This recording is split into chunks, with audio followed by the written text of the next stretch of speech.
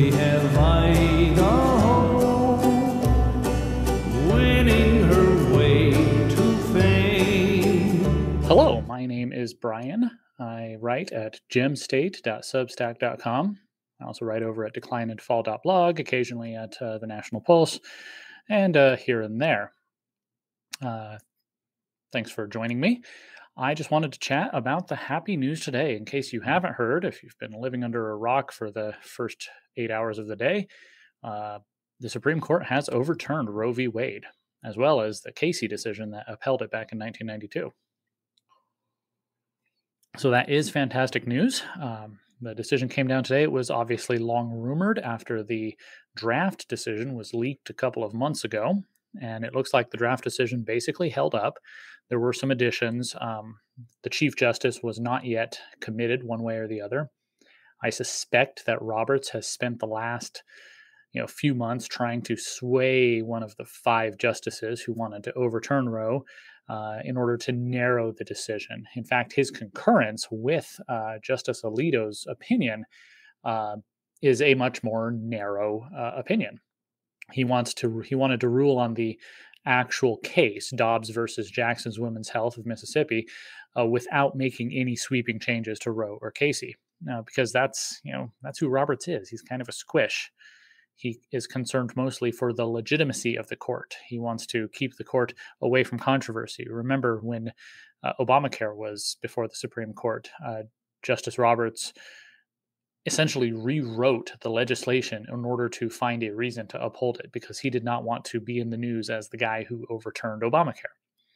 And he really didn't want his court, the Roberts court, to be in the news as the ones who overturned Roe v. Wade. But Justice Alito, Justice Thomas, Justice Kavanaugh, Justice Gorsuch, and Justice Barrett forced his hand. And so he did. He did join on.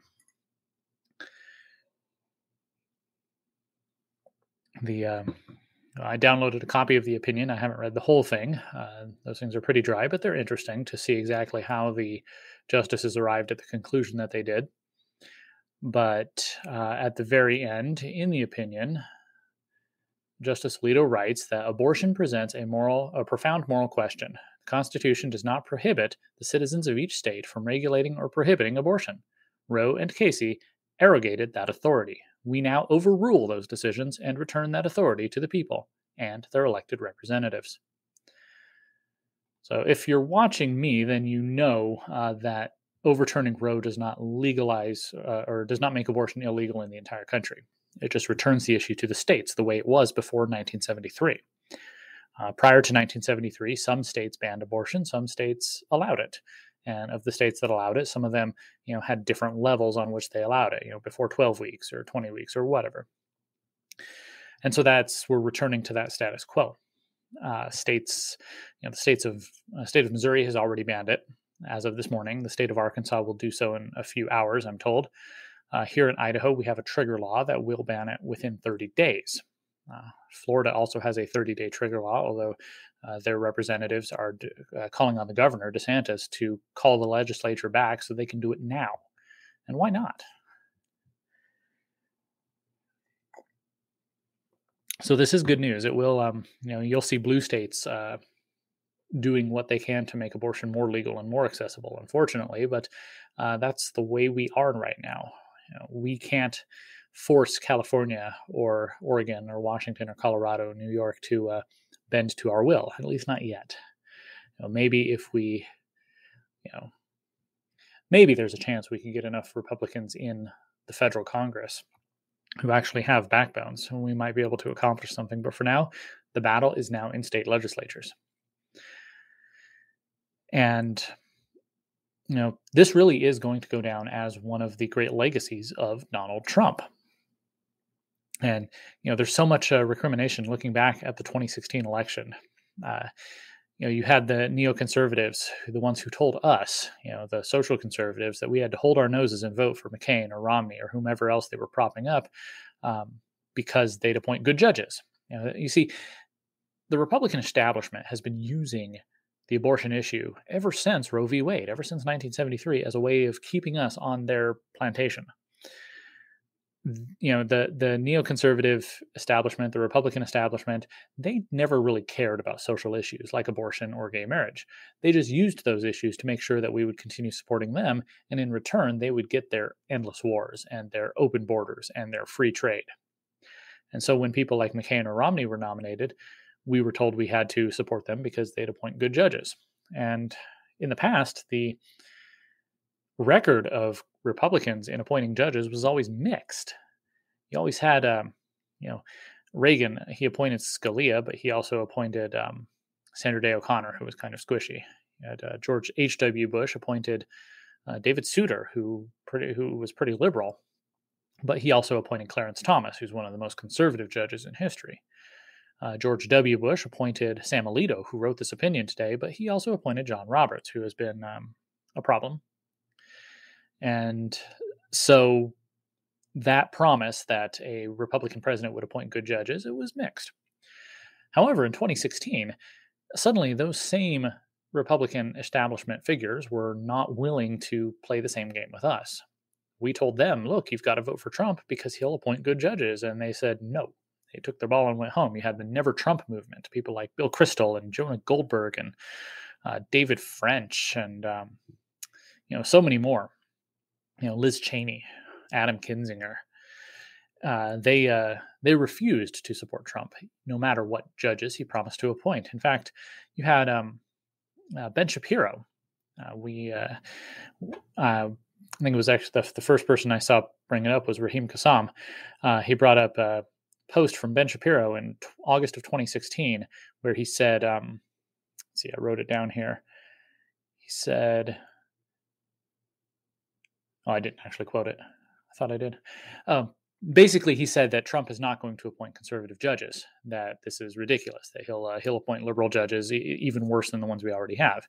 And he was very certain about this back in 2016. You see, in the later half of Trump's term, people like Shapiro jumped on the Trump train to try and pretend that they were part of the MAGA movement all along. But they weren't then, and they aren't now. Shapiro's partner at the Daily Wire, Jeremy Boring, who I like on several issues. However, he's trying to pretend that he never said some things he said. Back in 2016, he said, quote, Reagan and Bush both failed to consistently appoint originalists to the court, and they were actually trying, end quote. So he expected that, Trump was not going to do this. And now that Trump, his legacy is the overturning of Roe v. Wade because of the three justices he appointed, Kavanaugh, Gorsuch, and Amy Coney Barrett, they're all pretending like, oh, we were for this all along. And of course they weren't. I also have to give credit to Mitch McConnell for not going along with Obama's nomination of Merrick Garland in 2016. Remember, Antonin Scalia passed away, and Obama appointed Merrick Garland of Nevada. And he said that he was a moderate. Obviously, Scalia was a very solid conservative, and so Obama was trying to split the difference by compromising. And that's usually what Republicans do. And this was the first time I really saw Republicans refuse. They stood their ground. McConnell refused to even have any hearings, and no matter what the left said. And it was a big gamble, too, because had Hillary Clinton won, she would have withdrawn Garland's nomination and put up some far left, crazy person. So it was a huge gamble, but it paid off because then Trump came in and appointed Gorsuch instead. They were trying to pass Garland off as a moderate back then, but look at him now that he is Biden's attorney general. He obviously would have been awful on the court. He's the one who was going after parents attending school board meetings as domestic terrorists. So he would have been an awful pick, and he would have pushed the court much further to the left. And so thanks to McConnell, thanks to Trump, and no thanks to people like Ben Shapiro or David French, we are at this moment today where Roe v. Wade is gone. It is in the history books, along with Plessy v. Ferguson, along with Dred Scott. It's another of those mistakes that the court makes and is fixed later on.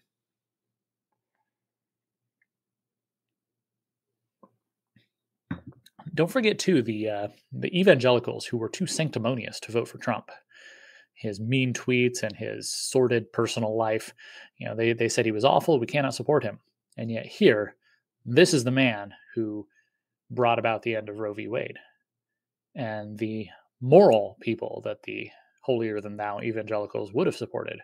Your George W. Bush, your Mitt Romney, your your Jeb Bush, or whomever else they would have preferred. Those people didn't accomplish it. Not even Reagan, not even Saint Ronald Reagan was able to do this, even though Roe v. Wade was still very fresh in everybody's minds during the beginning of his term. He was elected less than 10 years after that decision. No, it took Donald Trump, the New York billionaire, larger than life, bombastic, mean tweets, crass sense of humor, sordid personal life. That's who ended up being the one to appoint the people who tore down this awful legislation, or this awful decision. So people are wondering if there are going to be riots over this, and I'm not sure. I think there will be some demonstrations, maybe a little bit of scattered violence. I don't think it'll reach the same level as 2020. The abortion issue animates a different group of people than that of race relations or alleged police brutality. So I don't think it's going to be quite as spicy as it was in 2020. However, what I think we are going to see are smaller targeted demonstrations. We've already seen pro-life organizations firebombed and graffitied. I think that's going to increase. There was already the protests at the justices' houses. Somebody was arrested at the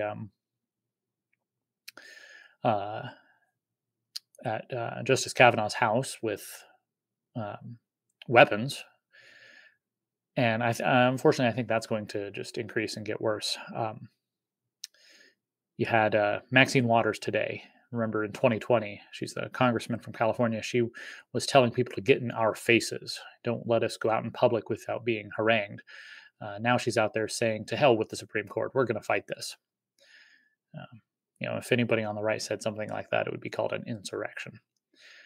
But that's where we stand now. That's the level of rhetoric we see. And I think that rhetoric's only going to increase. So if I were Kavanaugh or Barrett or the other justices, I would make sure I have solid security and make sure my family's in an undisclosed location right now. And I think churches and pro-life organizations need to be concerned about their security as well. Raheem Kassam posted a piece at National Pulse this morning. He was there at the Supreme Court and saw some of the demonstrators and the protests. And his takeaway was that they're basically demoralized, that they're there, they're screaming, they're angry, but they don't really have any direction. And that was the same feeling I got when I went to the pro-abortion rally in Boise last month. I said at the time that it was the last gasps of a culture of death.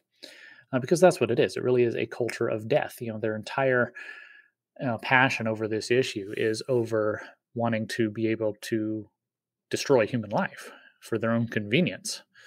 They wrap it up in euphemisms, women's health and all those things. But really, it is about destroying human life. It's sacralizing death.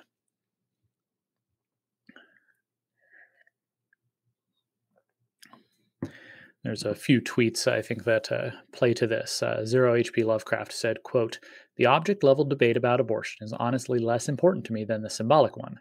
Roe is a left-wing idol, and therefore it must be destroyed and defamed." End quote. And I agree with that. Obviously, the idea that human life will now be protected, at least in red states, is important materially to those human beings who will now have a chance to be born and grow up. But also to the culture that we're promoting.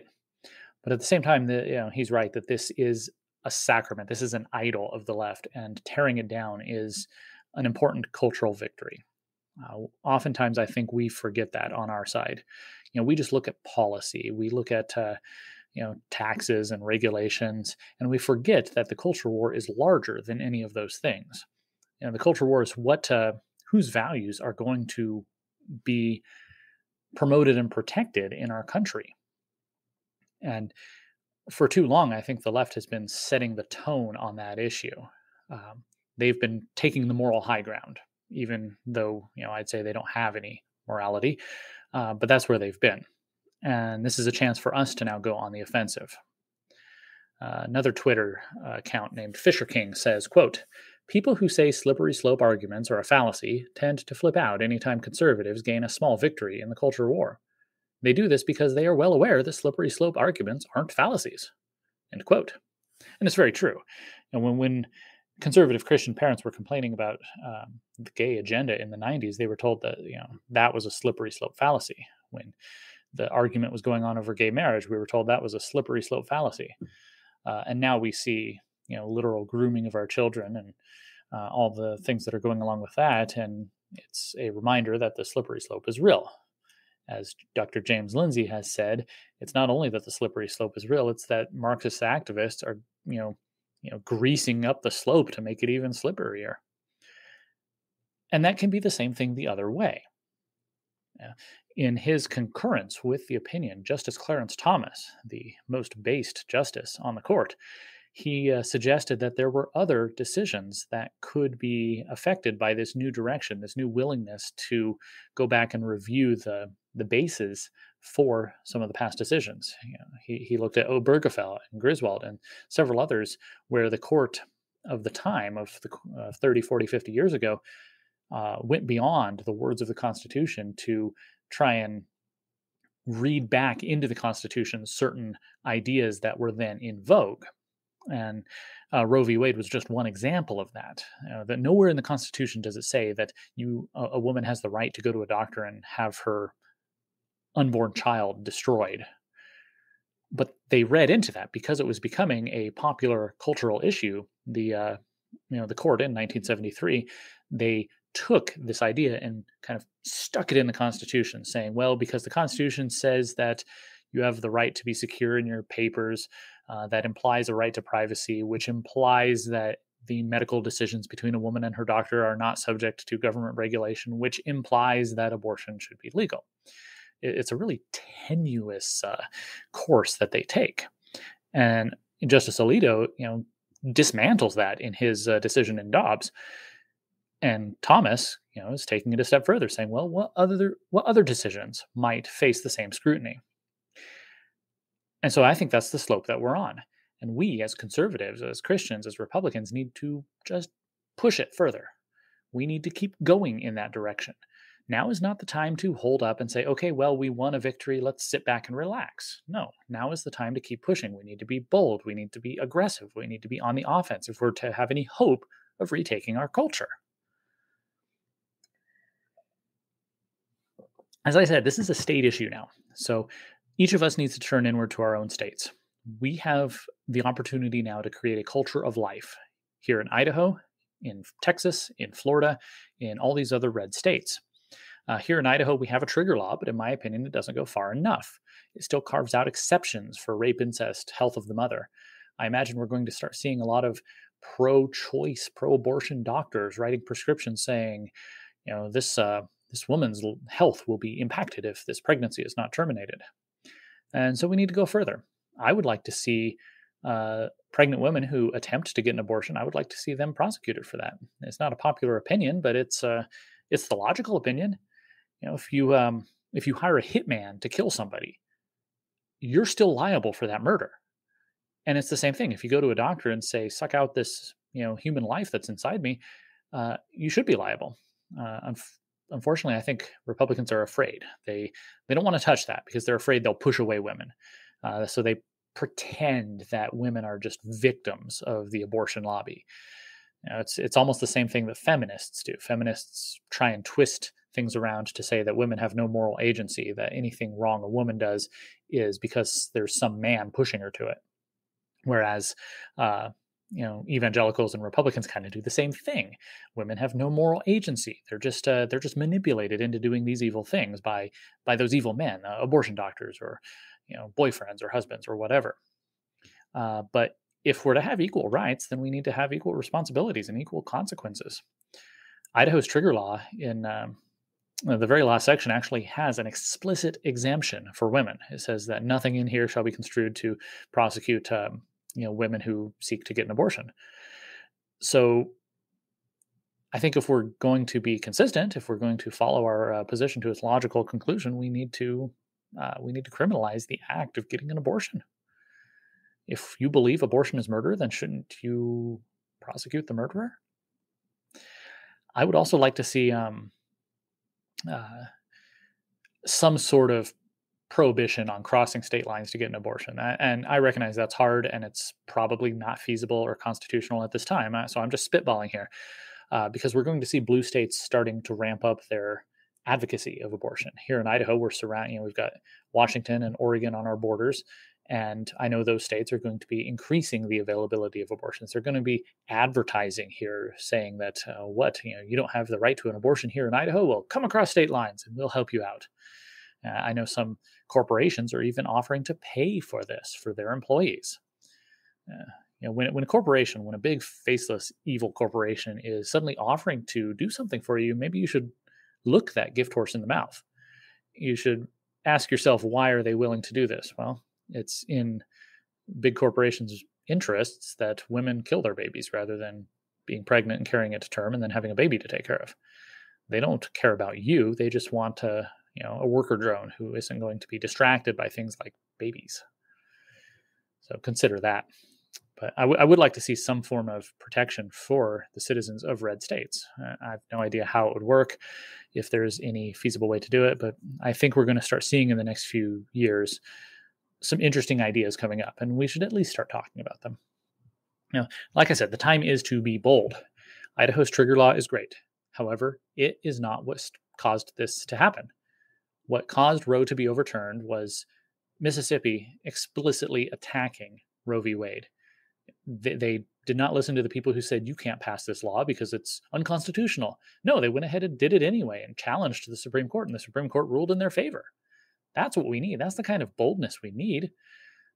Here in Idaho, our leaders are, they're Republicans, but they're not bold enough. Brad Little and Lawrence Wasden, our governor and attorney general, respectively, they made statements about our heartbeat bill this year, saying that they don't think it's constitutional, they don't think it'll pass, they don't think it'll hold up, but we'll sign it anyway. And Wasden's supposed to be defending this thing in court against Planned Parenthood and all their lackeys. Thankfully, he's almost done. He was defeated in his primary by the great Raul Labrador, who will, I am sure, make a much more spirited defense of human life here in our state. But now that Roe v. Wade is gone, they don't have that excuse anymore. They can't say, well, it's not constitutional, so we're not going to do it.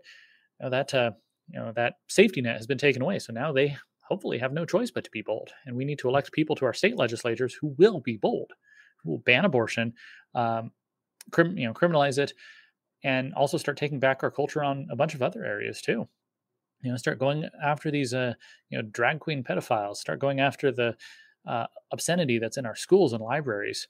We can take back our culture and make sure that our values are being promoted, not our enemies' values. I think this is going to drive a division between our states. We're going to see a much greater divide between red America and blue America. Just go on Twitter today and you can see all sorts of maps showing which states are going to ban abortion and which states are going to expand it. And frankly, this is a debate that should have been had 50 years ago, but the Supreme Court stepped in and prevented us from having that debate. Well, now that that's been removed, we will have this debate, and we will have blue states doubling down on their culture of death, their worship of death. California and Maryland were already considering ideas that would decriminalize after birth abortion, literal infanticide. Whereas red states we have this opportunity to, ban abortion entirely and become sanctuary states for life. And I think that divide it's going to become more and more obvious when you see which states are promoting death and which states are promoting life. And it's going to play a part in the continued dissolution of our country. And I don't know if we'll continue on for a few more decades, if we're going to have some sort of civil war, if we're going to have some sort of peaceful divorce. I don't know. We live in the end of an empire, and it's extremely unpredictable what's going to happen. But what I can say is that we should do what we can to continue to live our lives, live out our faith, promote our values, and make sure that our communities and our states are sanctuaries for life. And so today is a great day. Let us celebrate. Do what is necessary for security if you have a church or a pro-life organization that is in a dangerous area. But this is a happy day. The Attorney General of Texas, Ken Paxton, he closed his office, and he said he will close his office on June 24th every year from now on as a memorial to the 60 to 70 million unborn children who've been killed since Roe. So today is a wonderful day. Let's praise God and then get to work, because this is just the beginning. I will talk to you later.